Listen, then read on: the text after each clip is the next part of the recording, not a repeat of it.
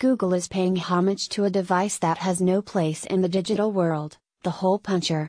Tuesday marks the 131st anniversary of the invention of the hole puncher, a workplace staple that makes organizing and binding paper quite simple. And in honor of the hole puncher's history, Google created an illustration of the device as a Google Doodle. Today we celebrate 131 years of the hole puncher, an understated, but essential, artifact of German engineering, Google said in its description of the Doodle.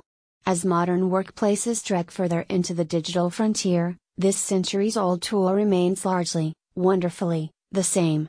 The Doodle itself, which is featured on Google's homepage, includes the circular remnants of paper left after it's punched into letters.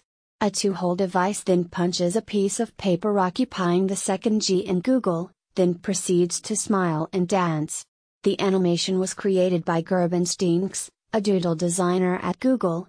Read more. Google celebrates 19 years of search with this interactive doodle. The history of the hole puncher goes back to 1886 and Friedrich Soenken, a German inventor who is also responsible for thinking up ring binder.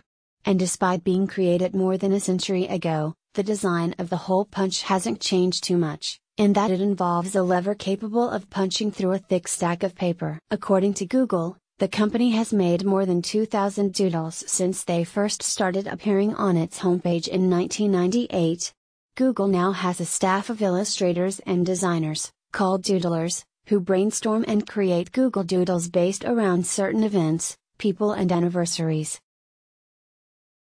For more information, please follow the link below the video.